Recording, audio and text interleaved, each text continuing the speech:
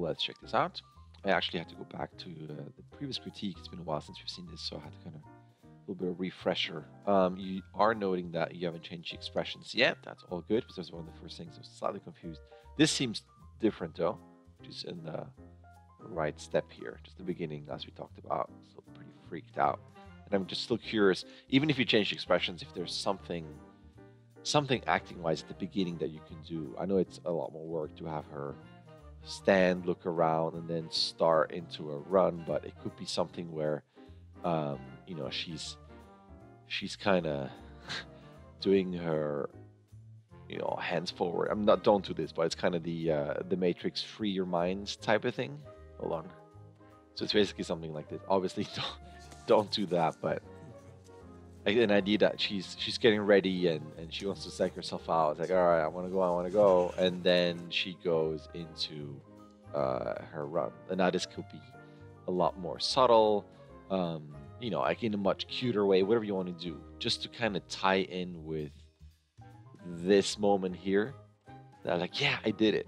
I don't know. Again, this is a lot more work, but it could be kind of fun to give us kind of a setup. So it's just more than just the mechanics jump and then coming out. But again, yeah, it's a lot more work. Just a thought. So, but still, you're mentioning 194 to 201, which is down here. So going back here, I think you could still add a few more frames here. Hang time. Whoop, boom. Just a little bit of hang time. So it's a bit more exaggerated. Coming in, and she is coming out here, but it could be. I know I drew like from here to here last time, but I think globally you can still cheat it to be maybe here. It just feels more like she comes out. Like technically, if she, what is she doing here? She comes down at like an angle like this, comes out. You know, maybe her coming out is a bit more at an angle, so it's not like this seems very straight. So you could just kind of come forward, bloom, bloom, and kind of bounce around. Just again, it has a very simple feel in terms of straight line, drop, and then just straight up. Just some more complexities in just a world orientation. I think we talked about when she comes out that she's a bit more oriented this way, so it's not straight on that axis again.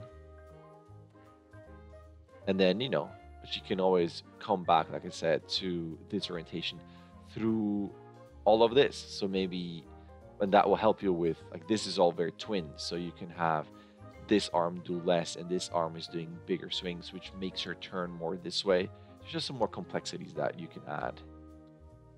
For this part, you're going to be mostly at this what's the word, the height in the water, but you know, depth in the water. That for her to do this, like she would have to do a pretty big push down here, legs push down to get up this high and then stay this high.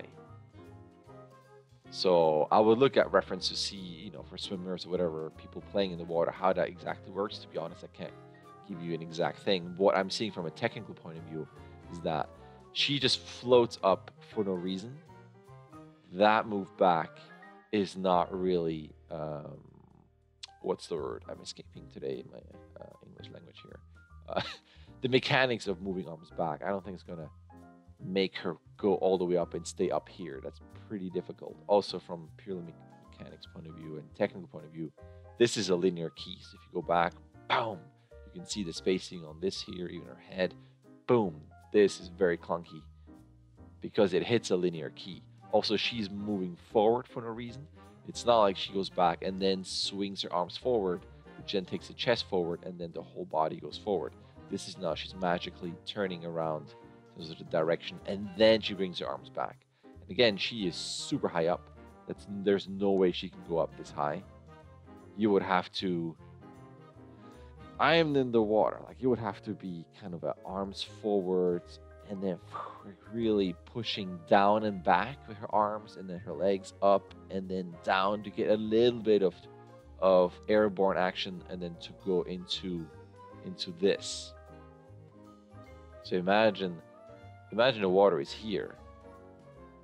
That I would buy, and then you can just make a bigger curve in her chest so that she can try to go in like that. Right now, this all feels a bit very magical. Again, it's a linear key there, but just from the mechanics, this feels very magical. And also visually, your legs kind of pop over one frame, and then this gives you kind of a feel of everything's parented as one piece pivoting off of here, which doesn't quite feel very natural. Again, spacing wise, your head comes down and bam, hits this invisible wall here. Boom, then goes up. That feels better, although this here has a bit of a mechanical and magical feel here, where this straight line just starts to rotate, pivoting off of here, where she changes direction, versus her initiating that by turning her body around, leading with the head, using arm strokes and changes in her legs to motivate this turn. I do like this. I like that. That feels good, how she has that leg push, and we feel this in the body. But then this acceleration at the end feels too fast, given the rhythm and strength of her strokes here. So I would slow that down as well. But you know, you can always just cut out sooner. So a quick cut to looking at stuff online here. Without a floating aid. Floating aid here. So not that, you know, this is your jump, but there's interesting complexity in when she gets out of the water. So obviously yours has the legs extended and arms up. But when you come up, if you look at what she's doing here, and here, that complexity of that turn, what the arms are doing, they're all different. They're moving differently. Her body turns around, you know, global Y rotation, that type of thing. See all those little changes? That's what I would think about when she comes up. So in your case, if you go back here, through here, so it's not that simple straight up, but there's a bit of a difference in how she, during all of this here, that she could have changes and turns. The different arm strokes are different in terms of, you know, offsets and intensity, and how she pushes herself over. Now let's look at this here. Actually, jumping back, and also found this. This is a good example of how what your the body mechanics of the legs, so that your character wouldn't start to sink.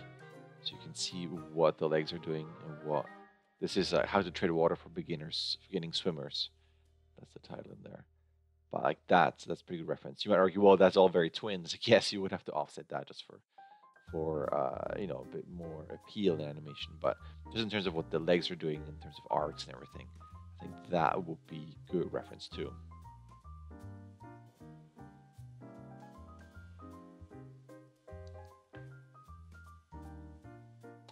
This channel also does a good job here, Swim Life Pro, just in terms of breaking it down, different angles, but also showing arcs and everything.